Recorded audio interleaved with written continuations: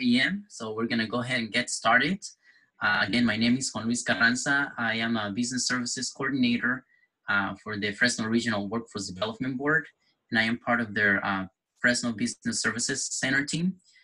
So just a little bit about our agency and the work we do throughout Fresno County for the benefit of our business communities. Our agency provides business services and support through workforce development programs that allow businesses to have access to qualified pre-screened job candidates, coordinate and customize recruitment events, and upskill training for current employees to retain talent, especially during these times that we're all going through. Retaining talent is quite an essential task for many of our business owners out there.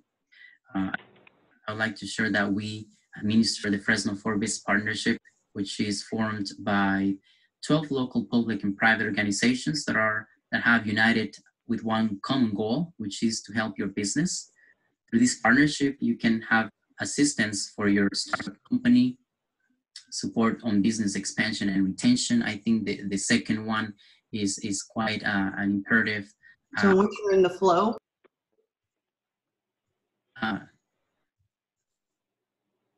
I'm sorry, I think I missed that. I'll just go ahead and continue. Again, the Fresno Forbes Partnership provides business services and support in business expansion and retention efforts. So the second one being quite important, especially right now, that many of our business communities have been impacted by the COVID-19 pandemic. So retention is a huge piece within the economic development efforts for our area. Layoff, aversion, and transition strategies are also part of our services through the partnership at the Fresno Forbes Partnership. So it's definitely a great way to receive services in terms of that subject. The great thing about this is that you can get access and support through the Fresno Forbes Partnership at no cost. All of this is provided to the business communities for free. So any challenges from a business standpoint, the partnership is here to support you and guide you and connect you to the appropriate resources. All of this is provided through a great effort with these organizations, and including two of those who are joining us this morning, our co-host, the Fresno Area Hispanic Foundation, and one of our presenters, the Small Business Development Center, that will be providing information during this webinar as well. So thank you both for joining us today. We're very thankful for the partnership. I would also like to highlight our rapid response team efforts that have been quite incredible during this COVID-19 pandemic in benefit of our businesses and the workers that have been impacted by the current situation. So we have a team dedicated to supporting your businesses, to supporting the workers that have been impacted by this unfortunate pandemic that we're all going through. So definitely, I'll be more than glad to provide information about that particular program if you're going through some situations in terms of that subject. If you're experiencing layoffs or closures, we're here to help you, we're here to connect you, and more than glad to guide you through that process if you need assistance with that. With this being said, I'd like to turn it over to my co-host, Sandra Vidrio, which is with the Fresno Area Hispanic Foundation. Thank you, Juan, for the introduction. Welcome, everyone. My name is Sandra Vidrio, Business Development Officer for the Fresno Area Hispanic Foundation. We are a nonprofit organization with the mission to promote education and self-sufficiency. And I would be sharing just a few remarks in regards to our programs and services, which include the Technical Assistance Program, our Microloan Program, and our Downtown Business Hub. And our bilingual incubator is located in downtown Fresno, and it's equipped to offer office space for startup and existing businesses, in addition to conference and training facilities. We assist individuals that are looking to start a business or expand their business by providing them with the tools, educational training, and resources for business growth. At the moment, our team is staying informed with our business community by sharing up-to-date resources and hosting weekly webinars on relevant topics related to COVID-19. Please feel free to reach out for assistance by calling our team at 559-222-8705 or sending me an email. And I also would like to say thank you to Fresno Business Services Center and all of our presenters this morning for joining us to provide this great resource to our community. And with that, I will pass it on to Juan.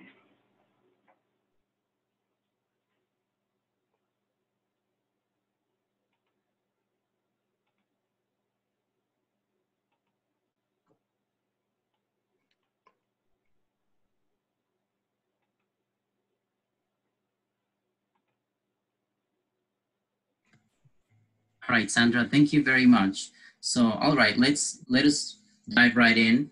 As we all know, we're all going through unprecedented times that present challenges that we've never seen before. Some, if not all of those challenges, have greatly negatively, in many cases, impacted our business communities at a community, city, and county level, from social media, social distancing mandates to new ways of conducting business. The current situation presents both a challenge and an opportunity for our business communities. Now is the time for our businesses to get even more creative, to stay in touch with their customers, to have access to additional audience, and to try to keep their business afloat, try to keep their business operating, and sometimes keeping their business open. So the goal of this webinar is to facilitate information on how our business communities can utilize technology, especially social media platforms and apps, to stay in touch with their customers, to reach customers, and obviously to leverage technology in general to conduct business at a distance. Now that we have all these social distancing mandates, it definitely prevents many of our business to open or operate. And it's a great way through this webinar to find out ways to help our local business communities on how to stay in touch, how to stay connected, and how to leverage technology to stay in business.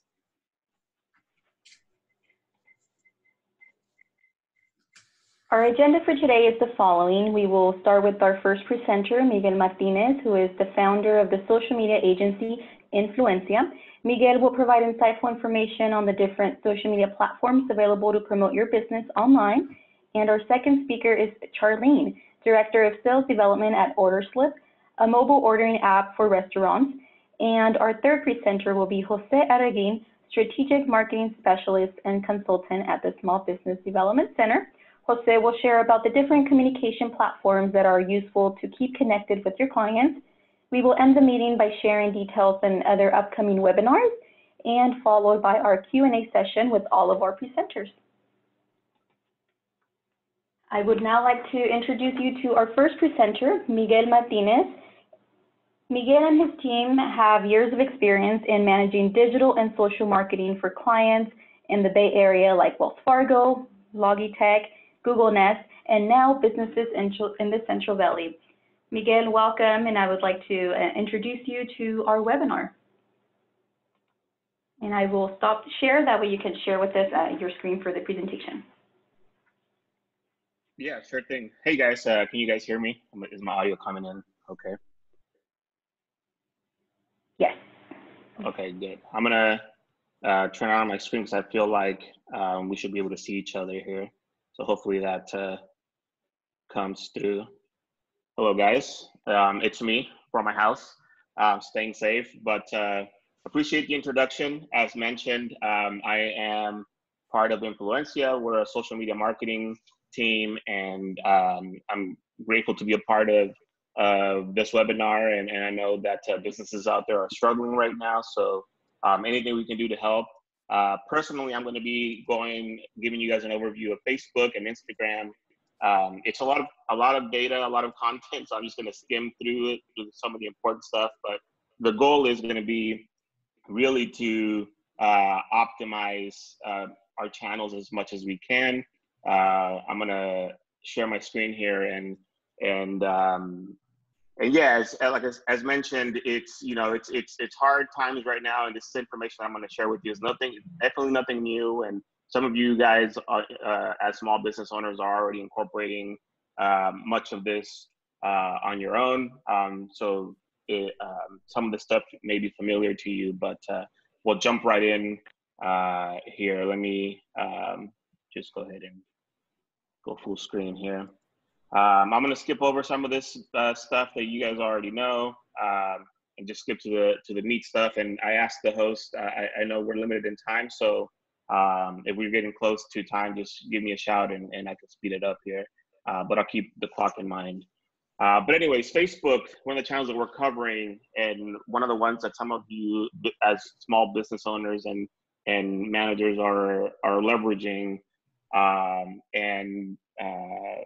So I kind of want to go over some concrete stuff to keep in mind before posting. First, we start off with your profile. Throughout the presentation, you'll see some examples of some businesses.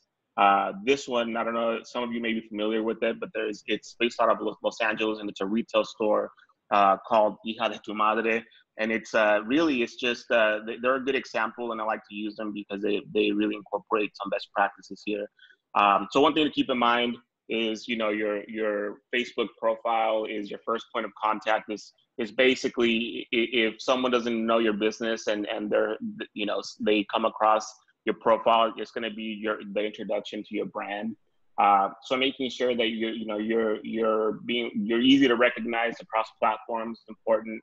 I always tell people, use your logo, make sure your profile photo isn't cluttered, and your messaging is consistent, right? So right along with your profile photo is your cover photo. And this is something that is more visible when someone actually clicks through to your profile on Facebook.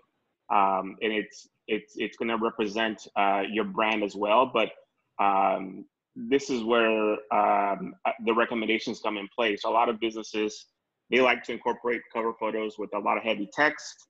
I always tell brands to use a photo that's a bit higher quality, something that's going to be more engaging and eye-catching, and not as cluttered. And then just as important, if not more important, is the about page on your business, right? This is probably for businesses the most visited section of the Facebook profile, because it contains not only your address, but any information or contact information that you dictate is important, whether it's your website, whether it's a phone number for someone to call your business to order something. This is where it all lives, and you have power over what you choose as your contact information. But having it complete is important. So again, this is also an opportunity to speak a little bit about your business and what it's about. So there's a section to state your mission, what the vision of your business is, what your story is, which is always important for businesses, any company information. And throughout the presentation, you'll see these pro tips or advanced tips that I like to give businesses. So one of them is Facebook allows you to customize sections that record your business's milestones, right? So whether that's like awards, or you're launching a new product, or you're releasing a new menu item, you can select milestones on Facebook. And what happens is it gives a priority on people's timelines. It presents it a little bit differently. And it's just a way for your business to have a history online. So definitely utilize that sort of stuff when you can. It just allows you to maximize your exposure there. And then equally important is your Facebook profile as a business allows you to have a call to action button. So basically that's going to be different for any business, right? So the example we're using here, they're a retail store, so they obviously want to drive people to their website. They want people to go shopping on their page. So they opted for a shop now call to action button. The call to action button, again, is going to be tailored to your business, but you do have some options that Facebook offers you, and they are pre-selected for you, but you do have those options to pick from. So it could be anything from sign up to a call now button, which is great if you're going to need to utilize, just because a call now button, you click and if you're on a phone or on a device, it instantly dials a business, which is a great asset to have. And if you want to drive people, if you're having a little bit of an awareness problem where maybe people don't know about your business as much, you can always opt to create a video and have a button drive to the video itself to maybe speak a little bit more about your business. The key here is a conversion, right? So you want to drive people off of the Facebook page and over to your owned assets, whether that's your website or a landing page. You can customize that URL If you get a little bit more deeper into these sort of things, a customized URL allows you to measure specific channels. So if you are driving traffic to your website from Facebook and from Twitter and from another channel, you can customize the URL to be different and drive to the same place, but you can measure traffic and see what channel is giving you the best results, and then sort of lean into that channel and spend more time there. So something to keep in mind. The next thing is when you're posting, right, you got to know your audience. So that's things like demographics, and all this stuff may seem like common sense, but knowing who you're targeting is important, and you can do that by studying your current base. If you've been on social media, on Facebook for a couple of years, you already have access to demographics. You can see who are the people, what's the age of the people who follow you, what's their educational background, what's the gender, all those things are accessible to you via the analytics portion. And that can give you an idea of who your audience is there. You can also pair that with what your business goals are, right? Do you need to sell items? Do you need people to walk into a store physically? Do you need to have people create appointments for you? Whatever that goal is, that's going to determine not only your messaging, but paired together with demographics, it's gonna determine what is successful for you on your channels. And then obviously is what makes you different as a business, right? If you're a real estate agent, you have competitors out there. You got to differentiate yourself from the pack. Same thing if you're a restaurant or a retailer. Lean in on your story so that people kind of become familiar with your brand and what you stand for. Now, the important thing and what most people always tend to care about the most when it comes to these presentations is content. Always the question I get is, okay, so what should I post, right? So, one thing about social media, there isn't one right or wrong way to do it. Every business is unique, but there are some best practices out there, and I'm happy to share those with you guys. So one thing that I always tell people is, content is king on any social platform, right? Some channels just favor different types of content a little bit differently. The main thing is that you want to make sure the goal is you're trying to create a relationship with your brand or your business with your followers. And the way to do that is you want to try to encourage some sort of interaction. The example that I see here, or that I'm showing here, is again, that same retailer. The visual is very heavy, very, very engaging, because you'll see it's mostly photo and really no copy, right? But here, what they want to do is they want to try to engage with the audience. So they're asking people to commit, make an action, but it's nothing that isn't fun, right? So it's like comment, a cry emoji, a final week's got you in your feels. So they obviously know their audience. They know their age demographic, so they're speaking to them. They're being playful by using emojis. And again, how does this affect their bottom, like their goal, right? Because they're a retailer. So what does this do? Well, you're creating engagement, you're creating familiarity, you're creating connections with your followers.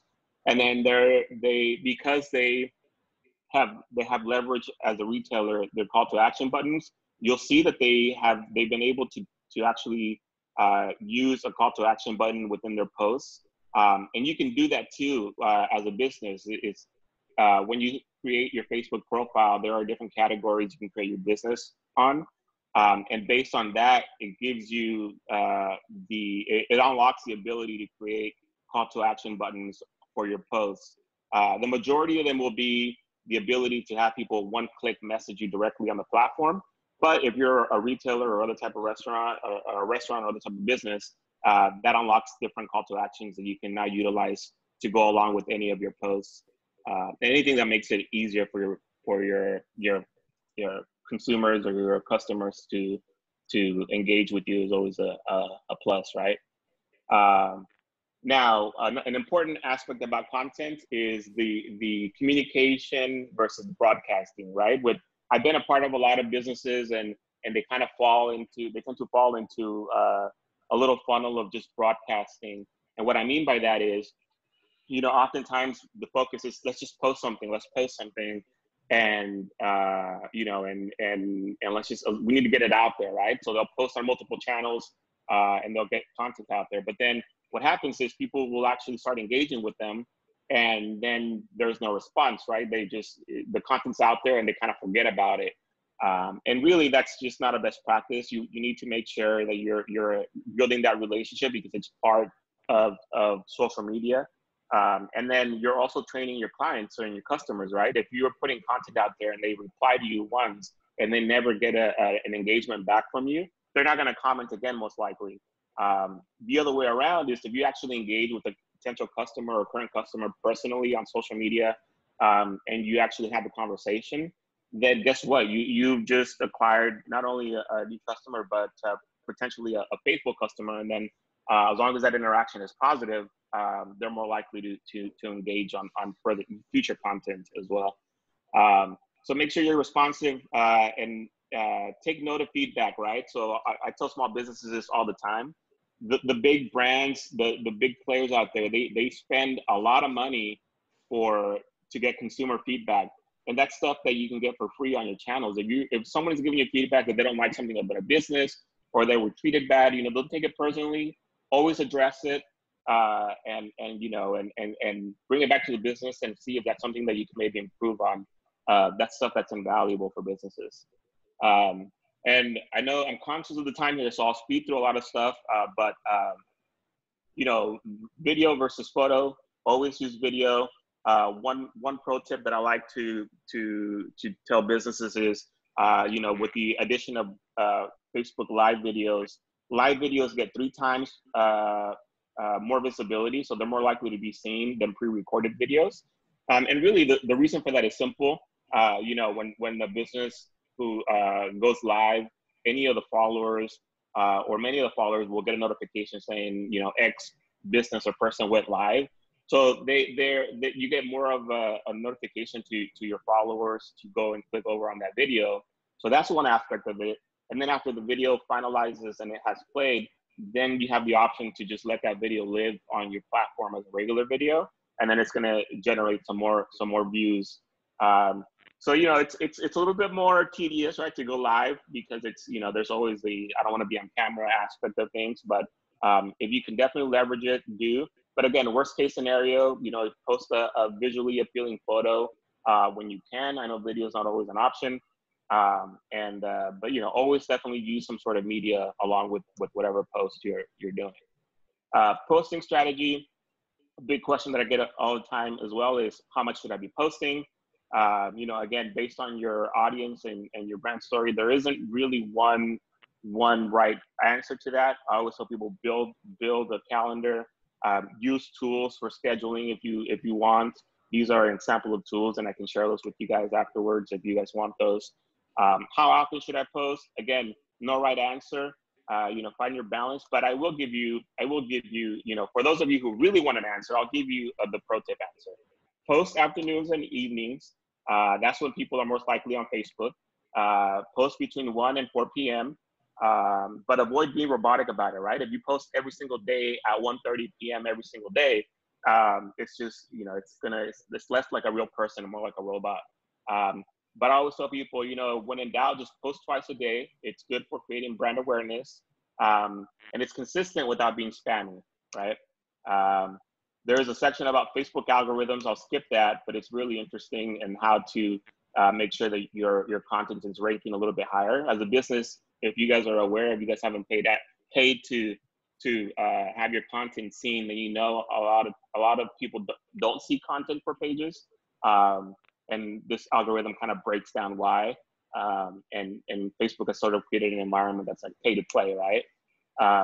So anyways, I'll go through those so that we can jump into the Instagram portion, because I know that we're running a little bit low on time here. Are we gonna host? Are we gonna stop for questions, or should I just jam through this one? We can have our users submit the questions through the chat feature, and we can move on with the Instagram presentation. So, okay, cool. I will jam through this. I'll skip through the history. jump right into maximizing your account profile. So Instagram is although again owned by Facebook, right? It's the environment and the ecosystem within the tool is different. Mainly you have two types of accounts. There's a business account and a personal account, right? When you go to as a business, make sure that you're incorporating a business account. That just opens up tools for you and allows you to maximize a lot of other things that you wouldn't be able to incorporate if you weren't as an accountant, just using Instagram as a personal account. There are instructions here on how to activate a business account. I'll skip through that again for time. But if you guys have questions, I'm going to give you guys my contact information at the end of this. Again, feel free to reach out to me and happy to help where I can. The first thing that's important about Instagram is your name and username, right? And I always tell people, and a lot of these things are always evolving, and this may change pretty soon. But as of right now, the only things that are searchable on Instagram are your name and your username. Okay, so your username is your handle, right? What you pick, something that's unique to your account. Your name is something that you dictate what it is. As you can see, you can type that in, and it doesn't matter if it's the same as someone else. But when someone does a search on Instagram for they click this button and they want to search for your business or something, if what they search isn't living in your handle or in your name, you're not going to appear within that search, right? So I always tell people, if you're a retailer, add that to your name. If you're a restaurant, add that to your name. There's an example here with this person who's a blogger. She has her name here, and then she also adds style blogger, right? Because she knows that those terms will then be picked up by searches and be as almost serve as a key term for that category. So it's important to keep that in mind on Instagram. Your biography, that's probably the most popular section on Instagram, right? You always hear people talking about, link in my bio and things like that. So we'll go a little bit over that, but your bio, first of all, should be like your elevator pitch, because again, similar like your Facebook profile, this is going to be the first exposure to your business for a lot of the consumers that are out there, right? So it's the first impression, so make sure that it's clear. It's the first thing people read. So, and it's usually the last thing they see before they decide if they're going to follow you or contact you, right? You have 150 characters, so you can maximize that as much as you can. Here, I'll give you some pro tips for your bio on Instagram. Make sure you're clearly communicating what you do and what's in it for the audience, right? Like why should they follow you? If you can add that in there, it's always a plus. A call to action is always good as well, and I'll tell you why in a bit here. But this is also the opportunity to show your personality. Again, it's a lot to ask of 150 characters, but you can get creative and you can definitely do that. Make sure that you, again, because this is your first exposure to people, make sure that you're being descriptive, right? This example here is pretty good, I think. It's you understand what they do, what kind of like what their mission is, what they're about. And then you get the category here. And then there is a fold here that you can click for more, and I'll go a little bit into that. But essentially, you got to make sure that you're conveying a message before someone has to click on the more button. So the elusive link in the bio, not elusive, but popular, I guess. It's the reason why it's important is because it's the only clickable link on Instagram. If you guys have used Instagram, you'll know that if you post a photo or a video, and then you add a caption, even if that caption contains a link, it's not clickable. That's why people always use a post and they'll say, click the link in my bio, because their bio is the only place where they can insert a clickable link. And that link should drive to whatever the outcome is for you, right? Whether it's your website or whatever. Here's a pro tip for some of you businesses out there that have multiple landing pages, different services. You can use things like Linktree, which is like a free service you can incorporate for landing pages. And what that does is you can create a bio that then drives to a landing page that gives people different options. If you want to drive them, if you're a service-based business and you offer different services, you can then fine tune what these options are to drive them to the right page on your website. So it's just something for businesses. If you have, if your business is set up that way, it's a great thing to incorporate. Instagram has action buttons. Again, I'm not going to go too deep into this, but definitely important. It's based on your business category. When you set up your business account, you can specify what the category of your business is, and that then unlocks the different call to action features that you can then display those on your actual account. Here, this is an event, so they've unlocked the ticket call to action. And then we move on. Now that your profile, we're assuming your profile is 100% complete. And now you go to content, right? And again, going back to captions here on Instagram and why they're important. The main goal of the captions, you want readers to convert, right? So if that's the goal, if you're driving conversions, then you want to make sure that you're driving people to the bio so they can click on that link. You want to get that click. Obviously, you want to make sure that your posts are diverse and engaging. But again, the bottom line is always that conversion, right? So here are some examples of that. This is the same photo, the same post, the same business, right?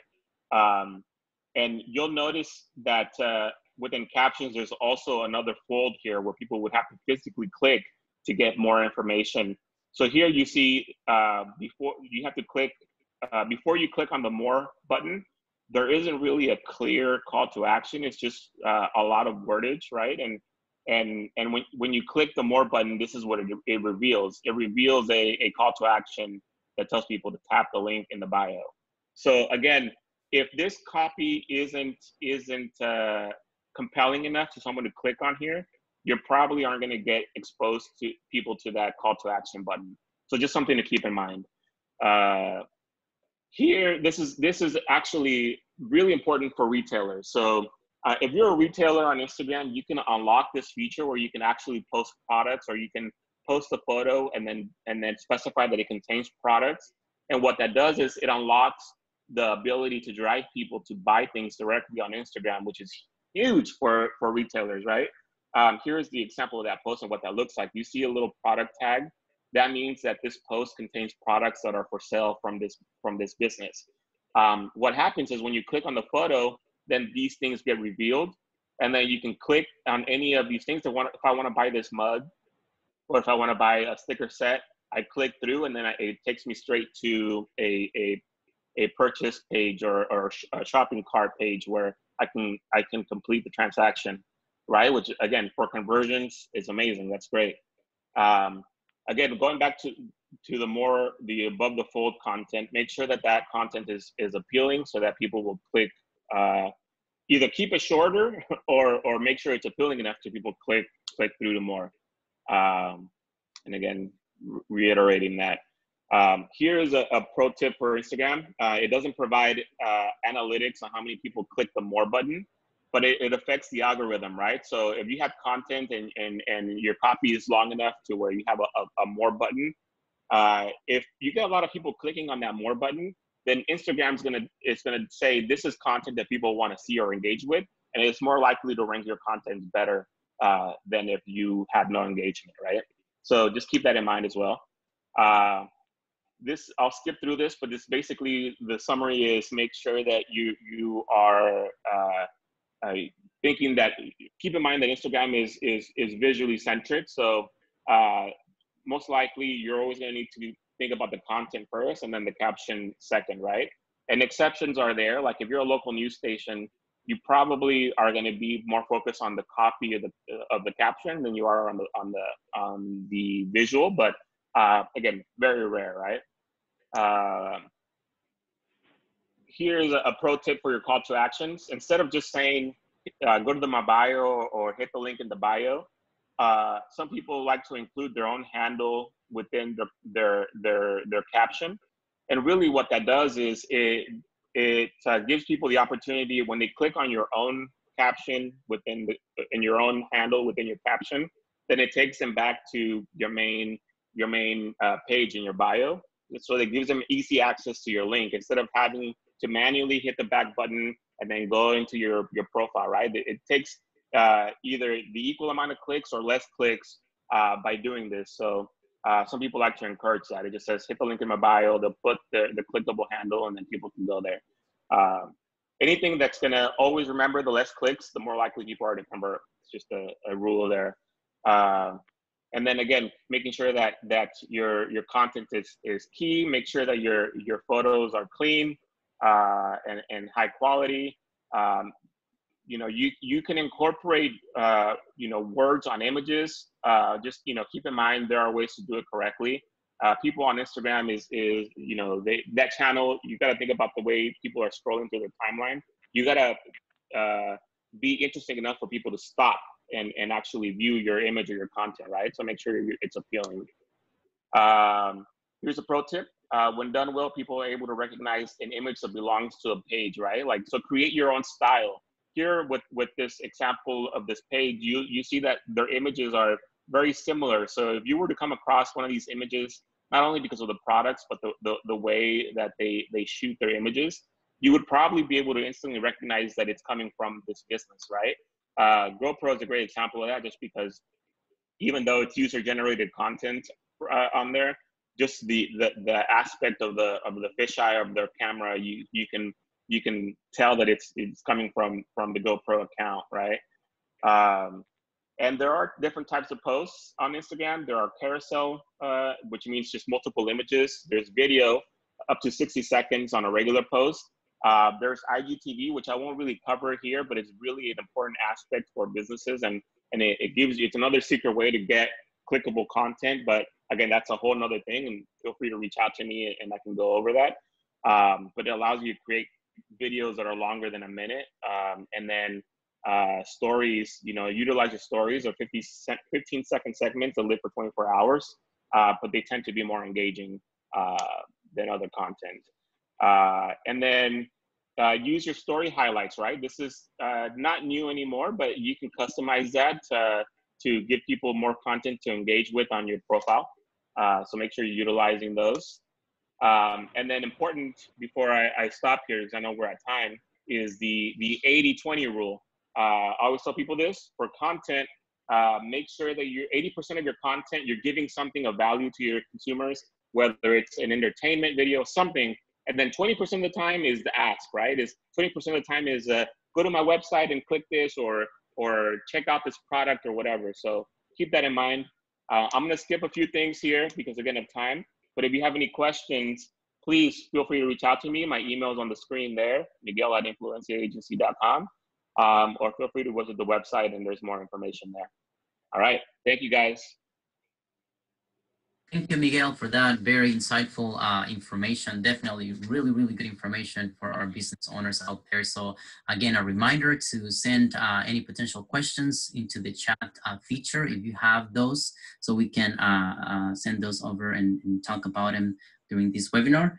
Now, I would like to move forward with our next speaker. We have Charlene Collazo from ORDRSLIP. And so we're going to be talking about how ORDRSLIP is pretty much helping the food service industry. And in my opinion, they could even be saving a lot of business owners, restaurants specifically, with their app development support. So welcome, Charlene, and thank you very much for joining us this morning. Hey, good morning, everyone. Thank you very much, Juan, for the introduction. Let me turn on my video here. I don't know if you guys can see me. Can you guys see me? Oh, yeah. Yes. Hi, guys. Just really quickly want to introduce myself. Like Juan said, it's Charlene Collazo with ORDRSLIP. And going to go over with you what our mission is currently during this COVID-19 pandemic that we're going through, what it is that we're doing to try to help local business owners in the Central Valley especially, but we do help everyone nationwide, but specifically on the Central Valley, what it is that we're doing. So let me go ahead and share my screen with you here. All right, can you guys see my screen? Nice and red? Okay. All right, so what is ORDRSLIP? So ORDRSLIP is a company that actually originated in downtown Fresno. So our headquarters is in Fresno. We're a local. Actually, Charlene, sorry to interrupt. This is Sandra. It looks like the presentation's not loaded yet. Interesting. Hold on one sec.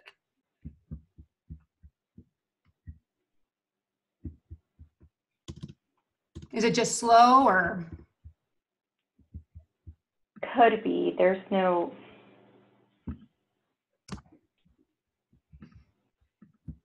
Is your video? You might have to get out of it and go back in. Hold on one sec.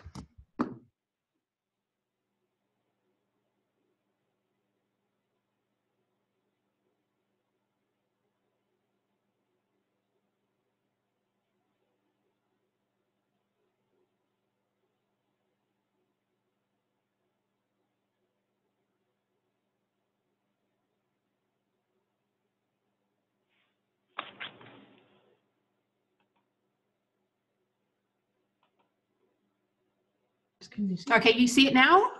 Yes, perfect. Thank Okay, you. awesome. And do you see the entire page, or is there like the little blocks on the right-hand side there with your guys's? No, it's the full screen. Awesome. Okay, great. Sorry about that. Not really sure. Maybe the internet was a little slow. All right. So yeah, ORDRSLIP. What is it that we do? Like I said, or like they mentioned, we build mobile ordering apps for restaurants. So like I was saying, we sorry. All right. So we originated downtown Fresno. We are part of the Bitwise family in downtown Fresno. We have 4 campuses. We were started by one of our employees there that helped the client out and said, hey, we built this guy an app. It's gone gangbusters for him. He's done really, really well. I think we could do this, and we could do this for anybody. The mom and pops out there that maybe want to stay on par with, you know, the big guys, Chipotle or with, you know, Chick-fil-A that have their own apps. We could do this for everybody so that everybody could be on the same exact level as those big guys, especially in the Central Valley. So we wanted to help out the best way we could. So we created ORDRSLIP. So ORDRSLIP, like I said, is a part of Bitwise Industries there in downtown Fresno. We're all very local, and we do some great work out of Bitwise Industries, Shift3 Technologies, which is actually our software company where we build software for the likes of Amazon, Nike, you name it. We build software for all these very, very large companies. Excuse me, my phone's going off. All these very, very large companies right out of, you know, great looking little Fresno. So we'll move on here. Okay. All right, so what do? We build restaurants' mobile ordering apps. So we would build, as an example, if anybody's ever used a mobile ordering app such as the Starbucks app, where you could download the app, look at Starbucks menu, pick out what it is you want to buy, pay for it on the app, and then Starbucks simply receives that order, fulfills it, and you simply walk in and pick up your coffee and walk out. That's what we do. We build apps just like that for clients just like you. The apps that we would build you are actually apps that would be on Apple's App Store as well as the Android App Store. We support Square customers and Clover customers as a POS. If you use any other type of POS, we can still help you out. We can still build you your app. That is not a hindrance in any way, shape, or form. All right. Well, one sec, my internet's going super slow here. Okay, so your app, we tailor the app to actually suit your business. So it would be your logos, your branding, your color scheme, your menu, available to your customers for download.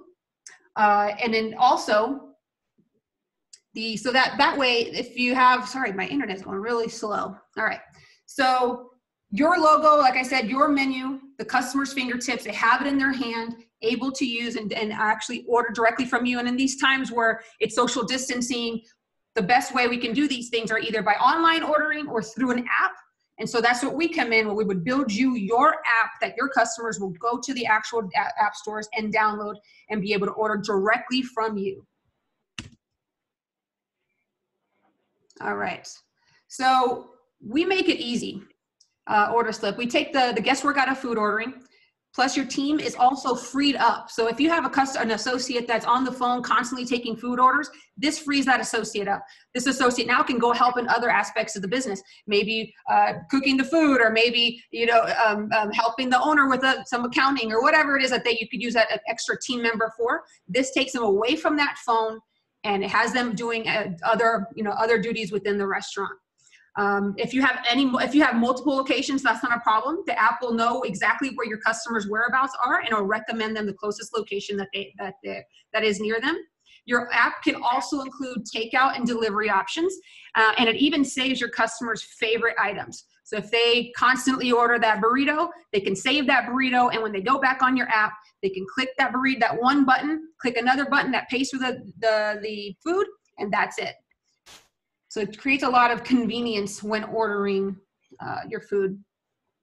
So as far as the restaurant goes, what this does for you, it actually allows your orders to be very precise. So it means that you lose less food. So if the customer calls you on the phone, orders the food, and they typically would pick up the food and pay for the food while they show up, this takes that away. The customer will actually pay for the food via the app. That way, if they don't show up, they've already paid for it. So you haven't lost any money on that food. There's no wasted money. And then also it'll increase your revenue. So you're not losing any money. And at the end of the day, you have a happy customer and for whatever reason, this day and age, we want to just text. We don't really want to talk to anybody on the phone apparently these days. So this allows them to kind of sort of text their order in without having to actually make a phone call to the actual restaurant itself. Why is this a better experience for the customer? The customer has order ahead capabilities. So the customer is able to go on your app, and let's say it's 8 a.m. They don't have time later on when they have lunch because they have other duties or other errands that they're running. So let's say it's 8 a.m. and they know at 12 o'clock they're going to want this burrito from their favorite burrito restaurant. So they'll go at 8 a.m. when they have time to make the order. They'll go on your app. They'll order. They'll pay. And then they'll set up their pickup time as 12 p.m. That way, your restaurant will receive that order. Our system will let you know, hey, this order needs to be prepared now. You prepare the food, customer gets a text message letting them know, hey, your food's ready for 12 o'clock. It'll be ready at 12 o'clock. Customer simply walks in at 12, picks up their food, and walks out. So they have capabilities to order ahead, which is awesome. And like I mentioned earlier, they're able to favorite items, and they're also able to look at their past history. So like myself, I use the Chipotle app all the time, but I always order the exact same thing. So I just go back to my order history, I click one button, I click the other one to pay, and that's it. Your customers will also have that capability. They'll be able to order their favorites with one click, and also check out their order history and order their past and order that exact same thing. Like I mentioned, we can build your app where it's pickup only, where it's delivery only, or where it's pickup and delivery. So your customer has that option to pick up their food or to have the food delivered to them. The great thing about the app is that the app we build you will have an in-app rewards program. So the customer, the more they order, the more rewards they get. And the good thing about that for you, the restaurant owner, is that it allows you to have loyal customers coming back for more because they want to get, that rewards, those rewards, and earn a coupon or a free meal or whatever it is that you decide you want to give them. They get the ability to earn that, and customers love that. I know I do. And the really cool thing about the app is that it's safe. You pay for your food in the app. There's no exchanging of money. There's none of that stuff. So the customer, before they ever get to you, that food's already been paid for. So they're probably going to be in your location for 30 seconds. They don't have to stand there, especially with the social distancing that's going on now. They can literally walk up, walk out. No having to stand there giving you the credit card and all that good stuff. No, it's already paid for. And like I mentioned prior, you're out no money if the customer, for whatever reason, doesn't show up. You already got paid for it. Hopefully they do show up, but if they don't, you already got paid. So there's absolutely no worries for the restaurant on that end.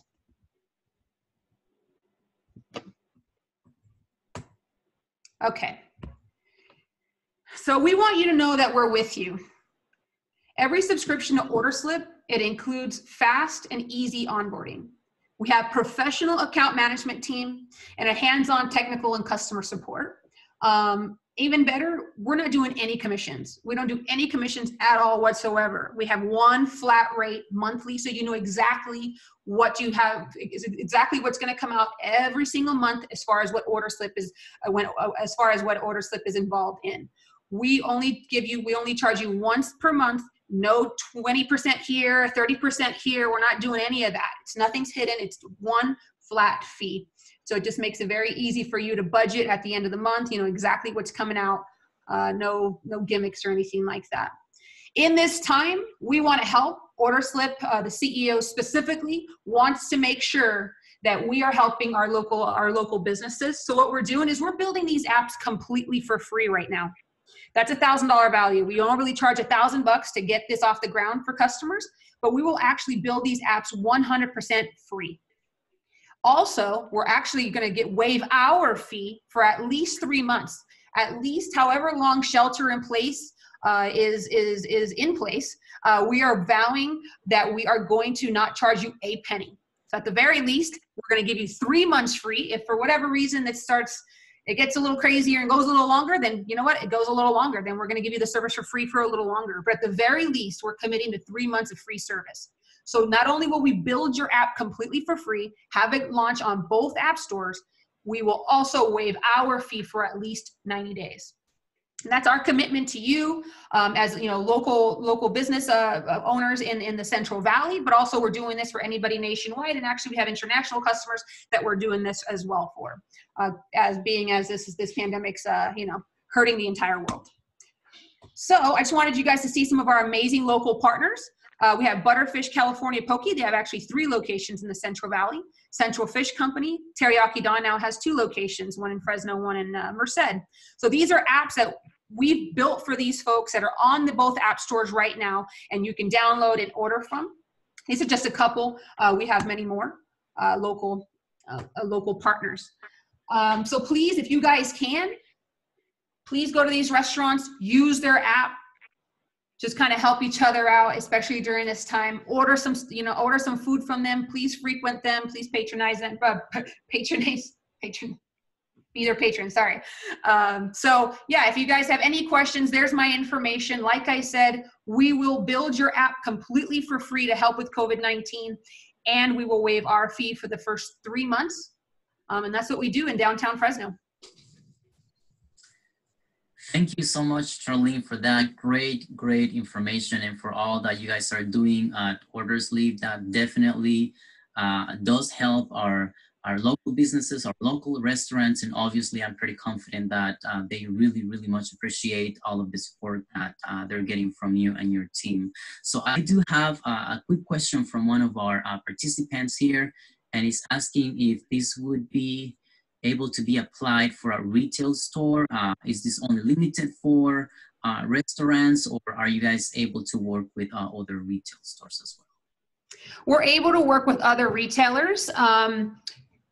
What I would ask is just give me a call or email me, whatever, my information's there, whatever is best for you.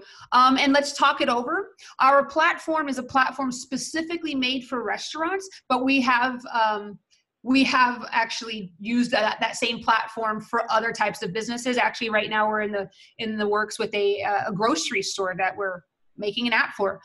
So yes, we can use it for other types of businesses. Just call me or send me an email. We could talk about it and see if it'll work on this platform.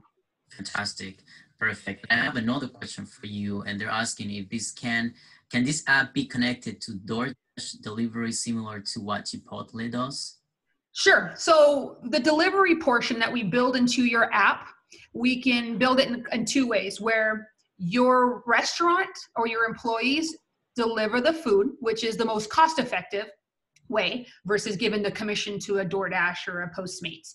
But we understand that, there's liability that goes with that. So we are integrated and in full partnership with DoorDash and with a company called Postmates. And we're working on others as well. But currently those 2 are 100% our partners. So DoorDash, if you have a DoorDash account and or a Postmates account that does your third-party delivery, we could integrate those 2 delivery systems into your app. So whenever a customer downloads your app, chooses delivery, they make their selections, they pay for your food, You, the restaurant, will receive that order, you fulfill it, and at the same time, the most available, the available driver with either DoorDash or with Postmates, whichever one we integrated for you, that driver will receive the order as well. So you don't have to do anything on your end, receive the order and then you have to send it over to them. No, you receive the order, you fulfill. We've already dispatched via our technology that third-party delivery company on their way to go and get the food from you.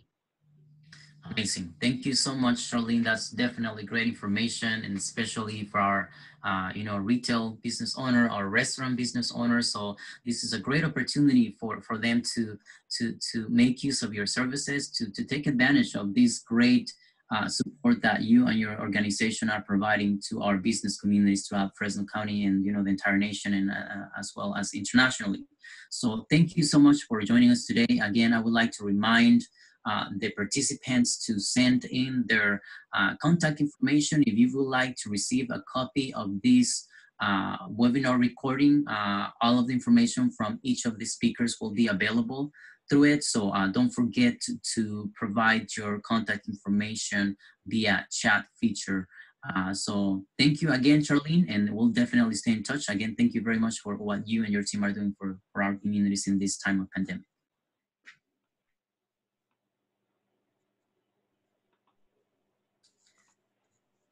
And now we're going to move on with our next speaker. We have Jose Arreguin. He's a strategic marketing specialist at Valley Community Small Business Development Center. And he's going to be talking about utilizing remote online communication platforms, which are quite essential nowadays. A perfect example is this webinar right now. We're communicating with each other. We're providing information, facilitating information to people remotely. So Jose, thank you very much for joining us today. Take it away. Okay, thank you. So I'll go ahead and share my screen. I'm gonna do that one first. And there we go. Okay, so as I was putting this together, is it loading up?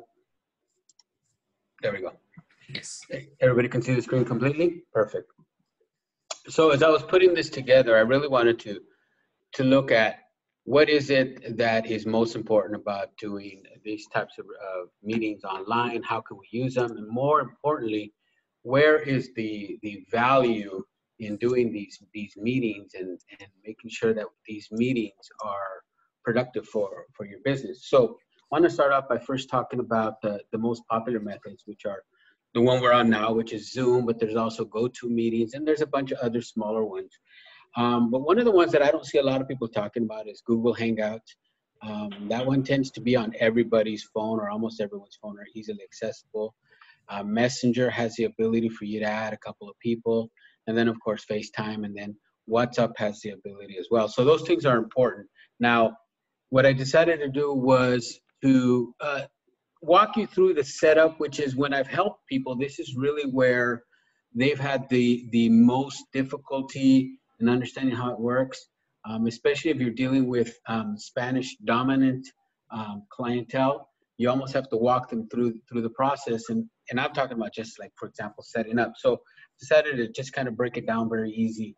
So starting off, if you do Zoom, of course, you install the software, you set it all up, you create the account. There's two types of accounts, or there's three types of accounts. There's a professional account as well as a free account. What is the difference? Biggest difference is in the free account.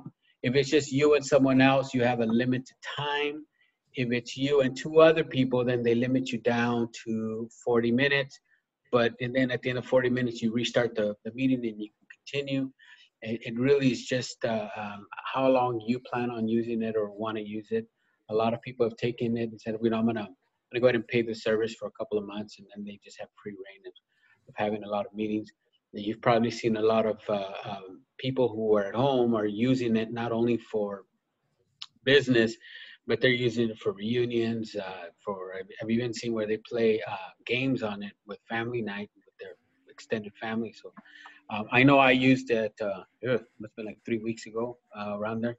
We played Loteria. I set up a camera just for the card, another one for the flipping of the names of the cards.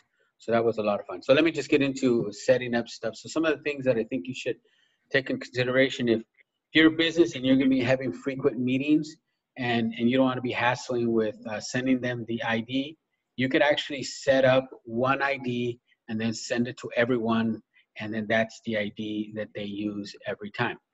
Another thing you want to take into consideration is creating a waiting room. Why create a waiting room? It all really depends on who you're meeting with.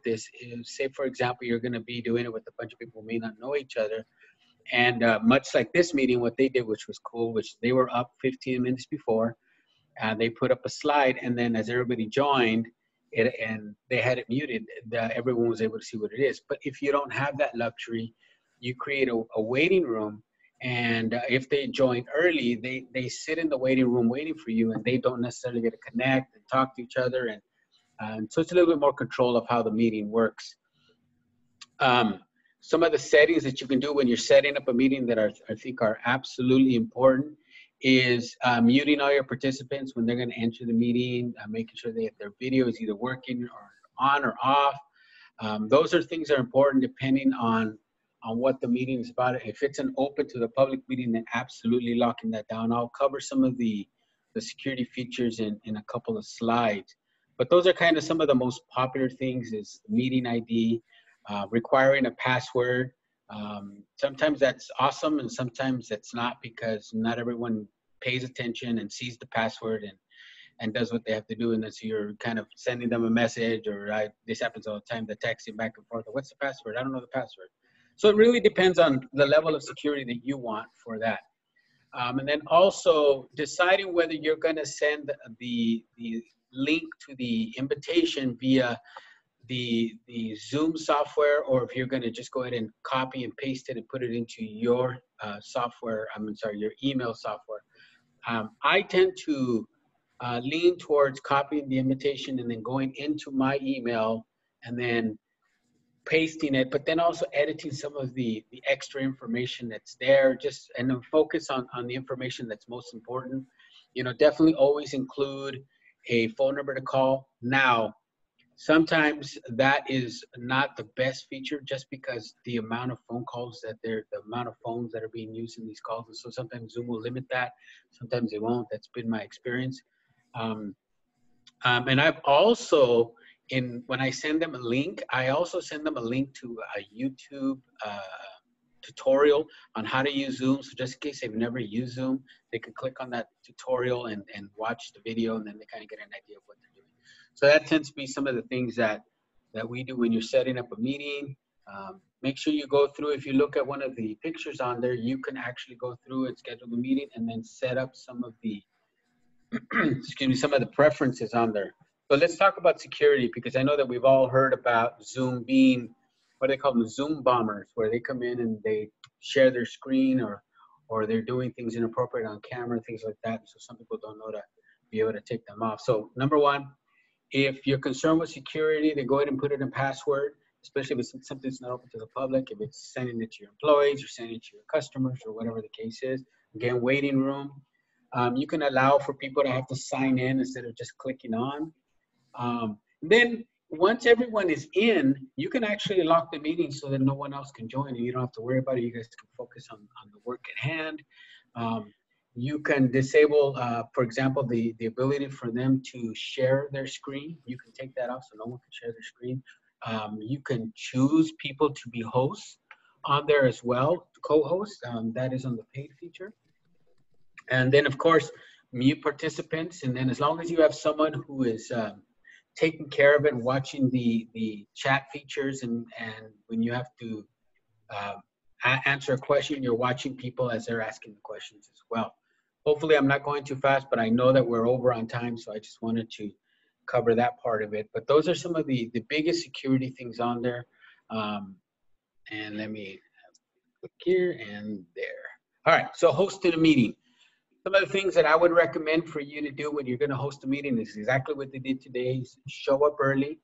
You know, make sure that you have if you have the ability, create a sheet and share the sheet, a page, so that everyone can kind of see what the meeting is going to be about, and they kind of click on it and they're like, okay, cool, I'm in the right place. Double check your settings when you're waiting, making sure that you've done the password or not did the password, the waiting room, all that stuff. create your page so that you can see who's on your page, on your meeting with the participants. And you can do that by setting up through grid views. Honestly, I just recommend that you open it up and then you play with it, and you'll get used to some of the stuff on there. One of the things that I like that I see Sandra do a lot on all of her Zoom meetings is she does like a mini tour of the chat button and the features and the muting and unmuting, things like that. So I think that someone who's never been to a Zoom meeting, this is absolutely crucial for them to understand what their process is.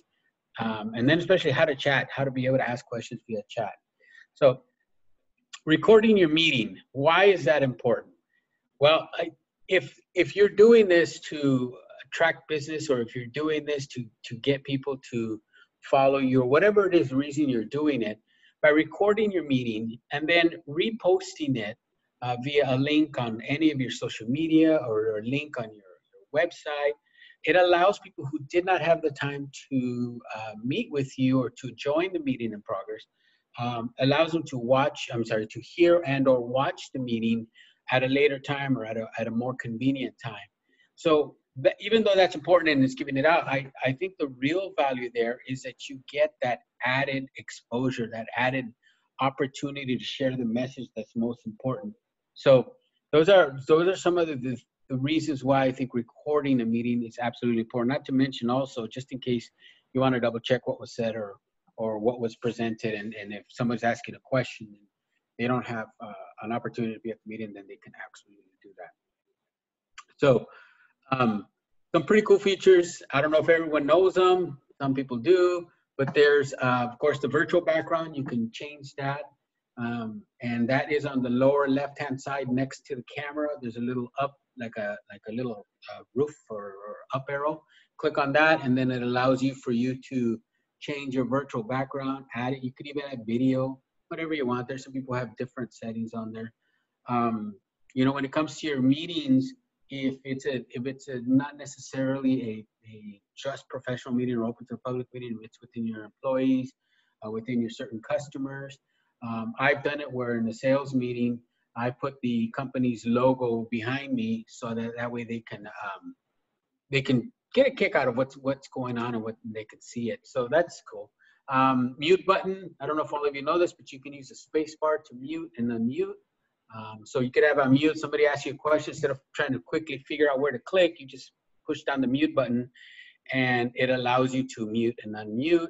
The whiteboard is something that I don't see a lot of people use, but it's if you guys are all working together on a project, you can share things through there. Y'all can add stuff on the fly.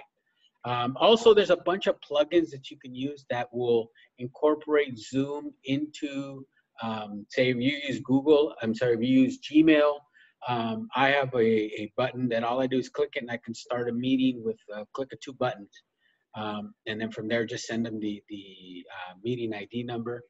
I encourage you to play around with the gallery views. There's some plugins for that as well, so that you can add yourself and all of it, so you're always seeing who you are.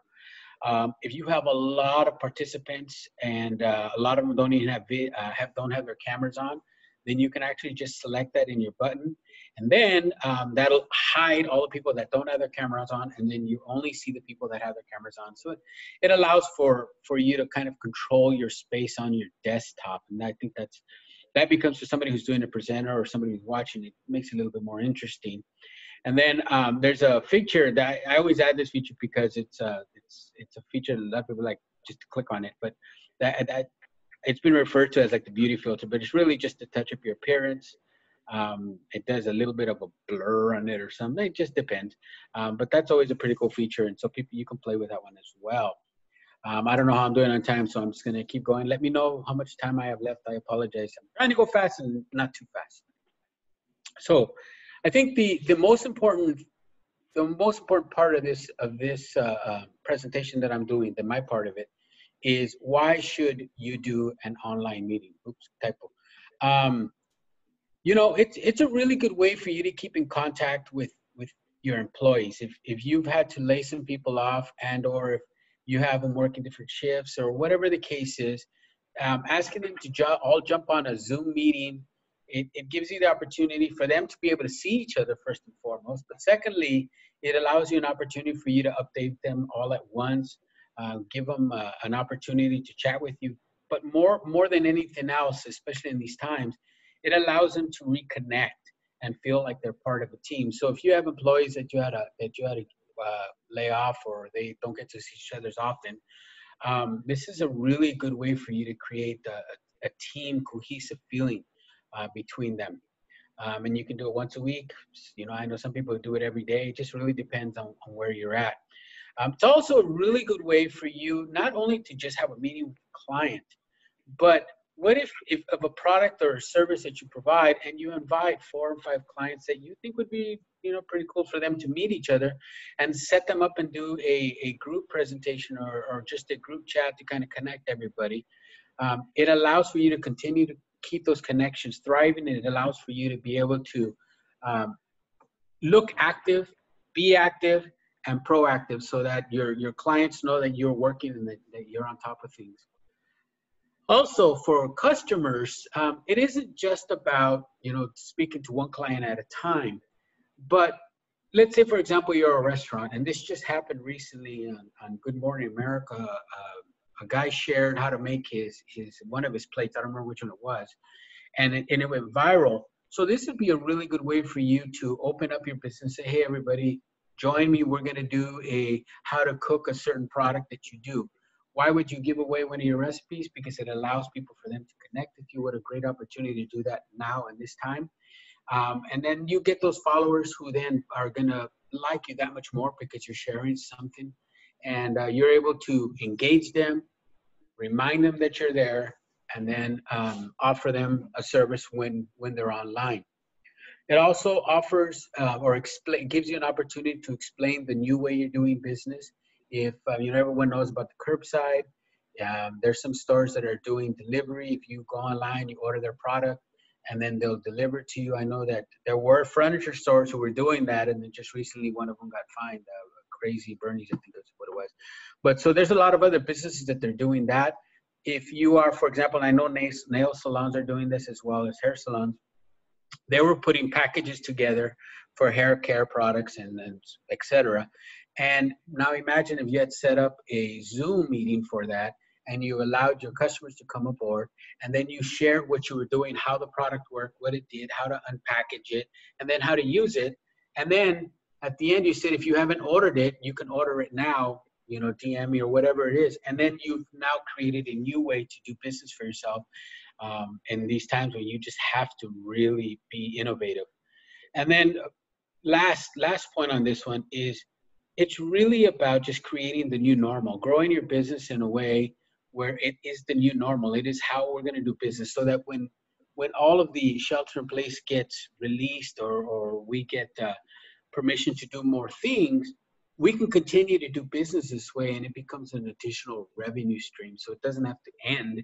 It just be another way of you doing it. So you're going to have your website, you're going to have your social media, and then you're going to have your clients that you do this kind of work with.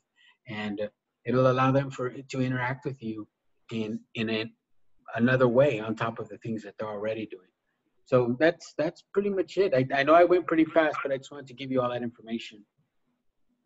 This is great. Thank you so much, Jose, for sharing this great tutorial on using Zoom. There's some features that even myself was not aware of.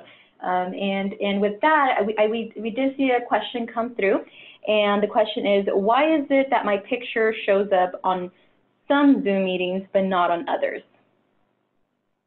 You know, I don't have the answer to that question. If you're using the same account, it should appear, but it really depends. I'll give you an example on mine. It had to do, for example, right now I have a picture that comes up, but if you look at mine now, there's no picture that comes up. It really has to do with how much you're allowing them to share. But specifically, I don't know the answer to that question, but I'll find out. Thank you.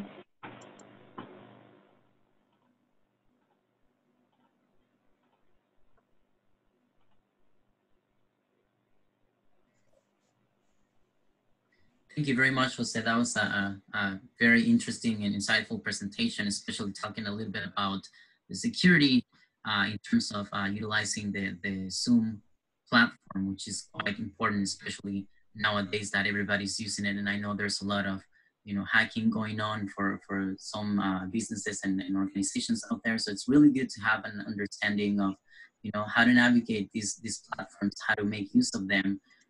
So it's very, very, very useful for sure. So thank you again. This will be the end of presentations for today. I want to thank the presenters. I want to thank our co-host, the Fresno Area Hispanic Foundation, and the rest of the team that was able to facilitate and make this happen.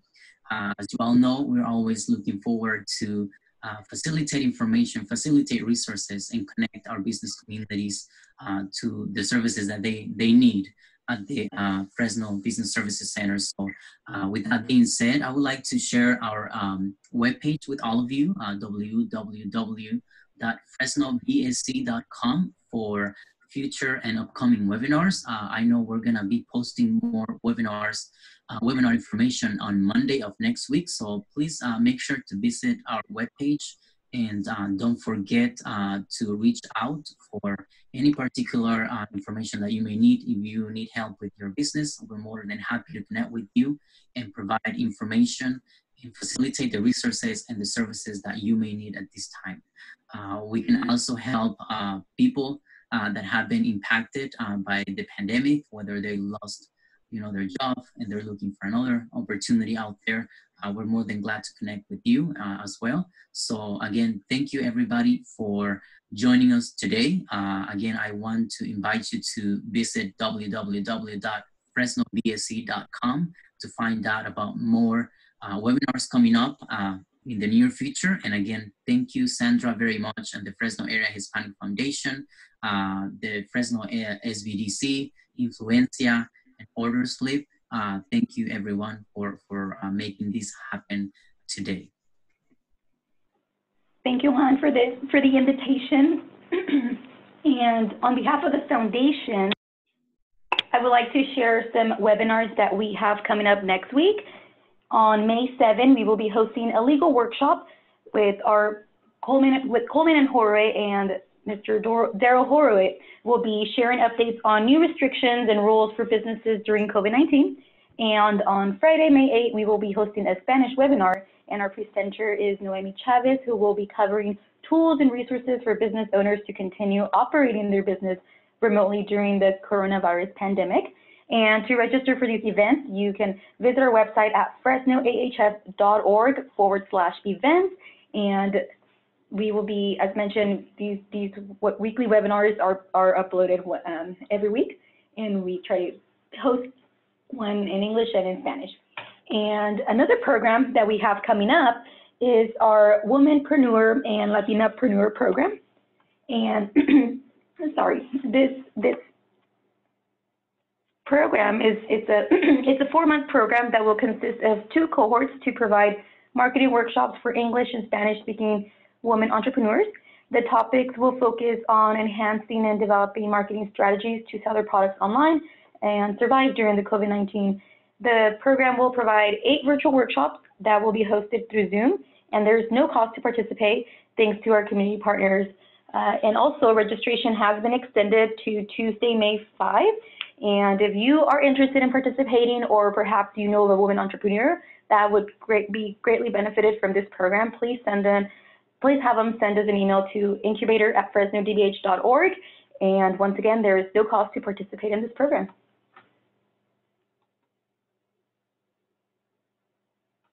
And with that, we will still remain in the line for any other questions with our participants. And like Juan mentioned, thank you everyone for joining us. Thank you, Charlene, Miguel, and Jose for providing such great information.